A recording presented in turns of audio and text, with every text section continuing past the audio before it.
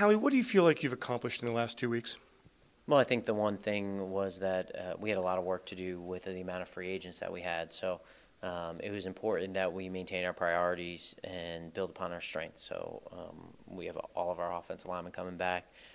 We lost a couple of defense linemen in free agency, but we were able to add guys that have been productive. At the same time, also getting key pieces back. Certainly the linebacker, Nigel, what he brings to our team was really exciting to have him back. And when you lose a guy like Torrey, get a guy like Mike Wallace. So just trying to continue to build the team. At the same time, it's March 26th.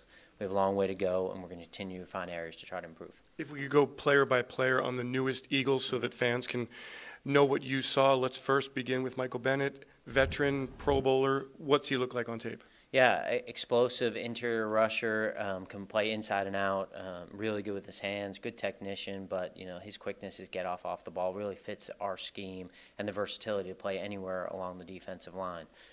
For us, that's a big part about having just movable pieces because we have a lot of good players on the defensive line. So having a guy who can play inside, who can play out, and has been incredibly productive, has won a world championship. Howie, you brought in Haloti Ngata, veteran. He's done it in his career. What do you look like on tape? I know the bicep injury last year. Why bring him in?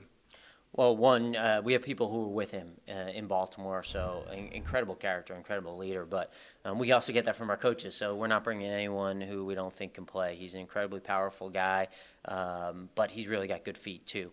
So for us, just watching the tape and understanding he's coming off bicep surgery, but those are one of those injuries where it doesn't affect his lower body.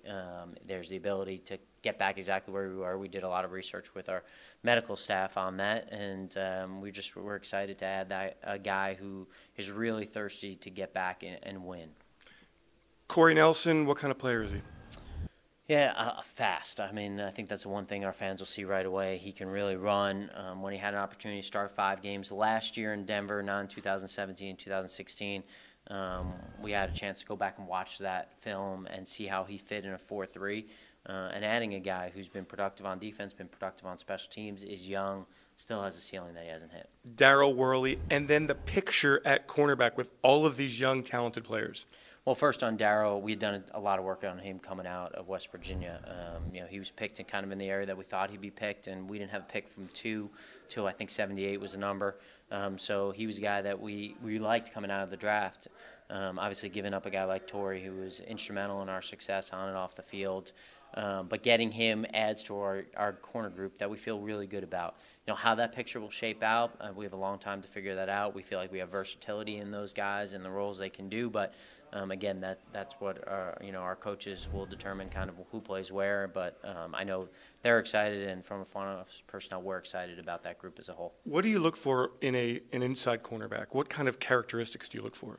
Well, one, we got to figure out who we're playing. So we play the NFC East. What are the traits those receivers have? What does it look like on the teams that we want to beat?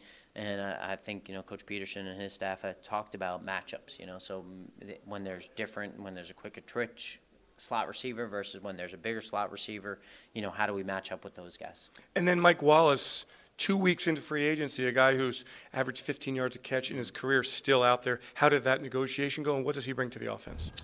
Well, when you lose a guy like Torrey and obviously incredible vertical speed and his explosiveness, but Mike Wallace is also he's a really good route runner. He's got a big chip on his shoulder. He wants to win. He's been in a Super Bowl before, but hasn't won one. So for us, looking for that role, the veteran leadership role, and a guy who could still play, it was a good fit on both sides. So 2 weeks in, Howie, the blueprint that you laid out going into free agency, how closely did you come to matching the blueprint? Yeah, I think for us, when you talk about a plan, it goes all the way up until really the trade deadline. So for us, we're not going to be satisfied just on March 26th and say, hey, we've accomplished this or that, or haven't accomplished this or that. But we're constantly striving to get better and make sure that our coaches have the opportunity to have a team that has a lot of depth, and we have other areas that we're going to still look to address, and we have other avenues to do that with still a draft coming up in that whole period. Thanks, Howie. Thanks, Dave.